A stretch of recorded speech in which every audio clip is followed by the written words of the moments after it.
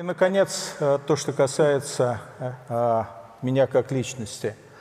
Я не готов говорить о том, что я такой замечательный человек. Я не самый замечательный человек. So your last question, the last question was about me personally. I'm not going to claim that I'm the best or most wonderful person in the world. No. Я действительно не сильно люблю Путина. Right, I do not look like Putin. That's true. Но я несколько раз в моей жизни выходил для того, чтобы защищать и свое достояние, и демократию. But there have been several moments in life when I went to defend both my own wealth and democracy. Я выходил с голыми руками против оружия. Barehanded against weapons.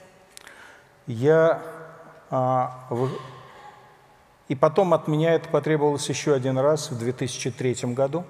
And then another moment came in 2003 again. У меня все было хорошо. I was doing fine, believe me. И я мог продолжать жить так же хорошо. And I could have coasted on in the same way, very comfortably. Но я верил, что моя страна может стать лучше. But I had that firm belief that my country could be made better. Я вышел еще раз, и я проиграл. Я за это заплатил 10 годами своей жизни. So I went and spoke out, and I lost, and I paid with 10 years of my life. Сейчас я на свободе, и я продолжаю драться. And now, you know, I'm here, I'm free, and I continue fighting. Martin, if I can bring you in. Just add something. Yeah.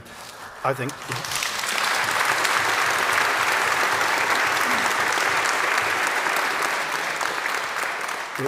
Could I just add something? I think the charge of being an opportunist would be absolutely justified if he had only started to enunciate his opposition to Putin after he'd fallen out with Putin.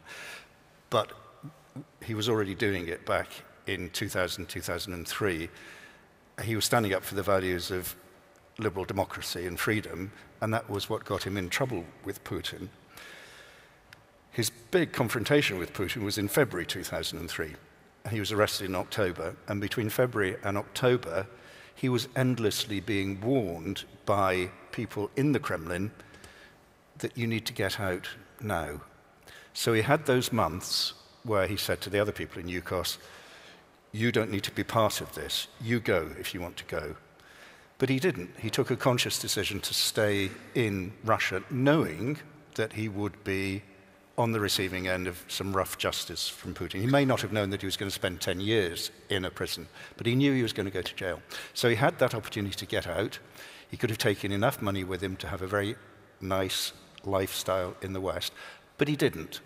He stayed, and the reason he stayed was because he genuinely believed in the values that he was fighting for. So I think there is a certain amount of idealism in doing that, and he certainly paid for it. So the charge of opportunism, I don't think is a fair one. I mean, I can see why you asked the question, but I really don't think it's fair to say that. So if I had to say idealist or opportunist, I'd say idealist.